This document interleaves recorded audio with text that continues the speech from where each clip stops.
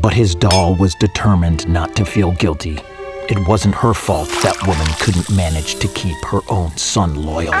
So they settled into a cozy companionship.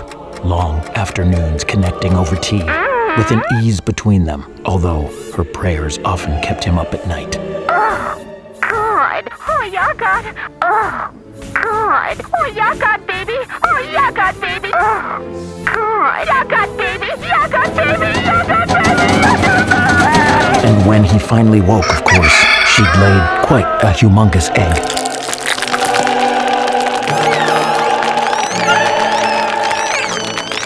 The baby mom scampered everywhere, dispensing kind advice and leaving tiny casseroles around the house. They were competitive critters who did favors and tricks to prove their love without asking for anything in return, and spent all day making squeaks that meant, I don't need anything, so don't worry about me because I don't want to make trouble, and you can ignore me if you like because all I want is for you to be happy even though my leg hurts. It's not a big deal and I don't matter because I'm just a mom.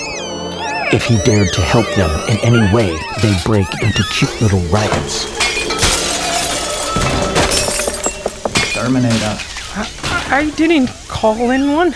Exterminator! Dad? What are you doing here? I have no idea what you're talking about. I'm just a regular exterminator, okay? Now, you put a tiny Bible here for bait, they crawl in, and snap goes a nagging neck. I don't want to hurt them.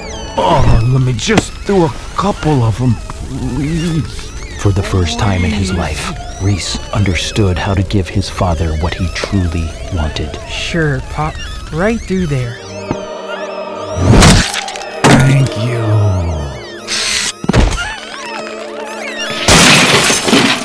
He realized these sweet creatures could help so many others not lucky enough to know a mother's touch.